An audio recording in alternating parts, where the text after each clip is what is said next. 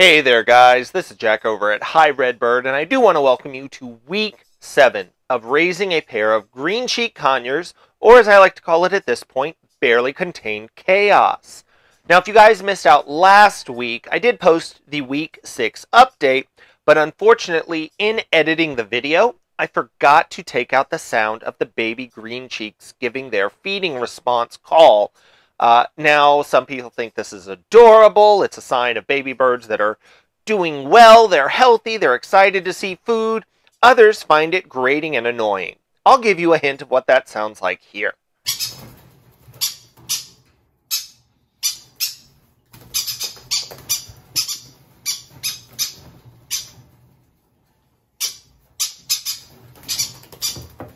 Now, as you can imagine, 10 minutes of that, with me trying to explain what I was doing, did not create for the most thrilling video. Now, one of the things you'll notice about this one that's a little bit different, so these birds are in a travel carrier. It's smaller than what their long-term cage will be, but it gives me the opportunity to easily bring these birds to and from work with me because they're having to go to work with me every day. You'll notice I am using a quick link on that door because we have discovered how to open the door. It makes it magical. We have also discovered that it's a lot of fun to just poop on the table. Now these birds, the reason that I call it barely contained chaos, you will notice they are fully feathered. They are fully capable of flight. So for those reasons, you could almost consider them adult birds. They are problem solving. They're learning how to open things like the door.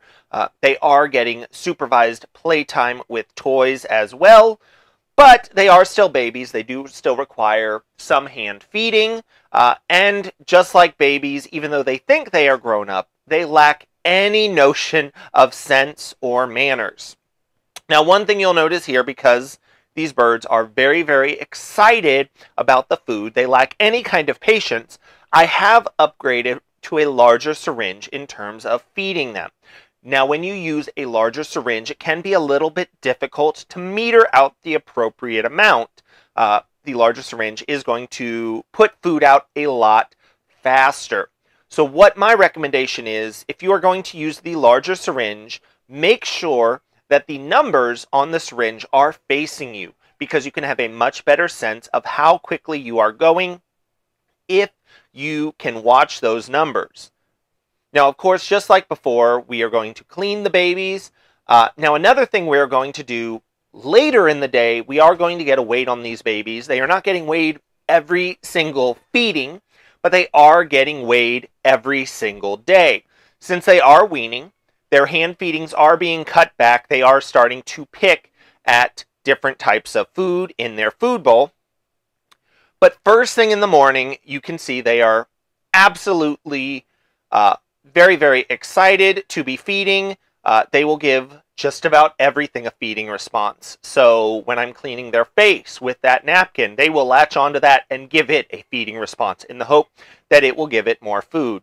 But you can see part of the problem with that enthusiastic feeding response, as I've told you all along, when that bird is going with that feeding response, when the wings are going, it does have the potential to create quite a bit of mess. So you'll see I use those paper towels. I have those prepped and ready to go.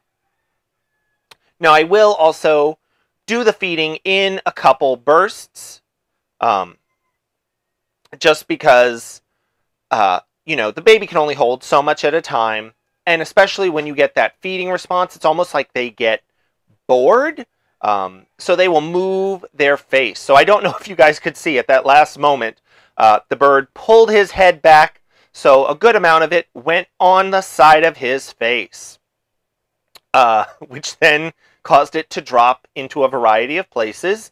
And then when he shook his face to get himself clean, he inevitably got a significant amount on the side of my face. So I guess turnabout is fair play. Now, one thing you'll notice with these babies is they go everywhere. There's a reason that I said it was barely contained chaos.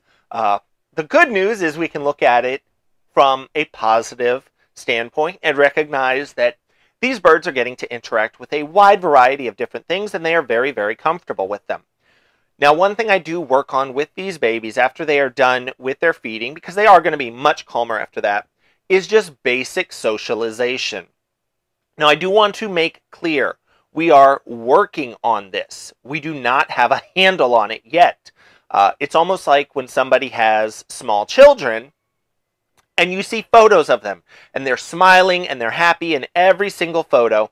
And what you don't see is the temper tantrums that happen when that child is at home. Working on socialization, working on stepping up, all of those different behaviors, it is going to go differently every single time that you do it. It can be a little bit frustrating, but the important part here is just to be consistent. We work on this every single feeding.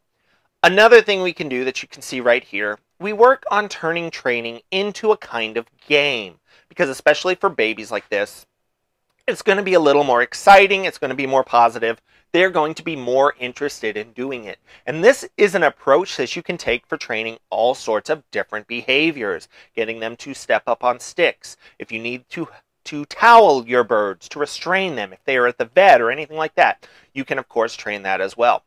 Now, another thing we do every single day at the minimum, but I will do it several times a day with these babies, is change out their paper.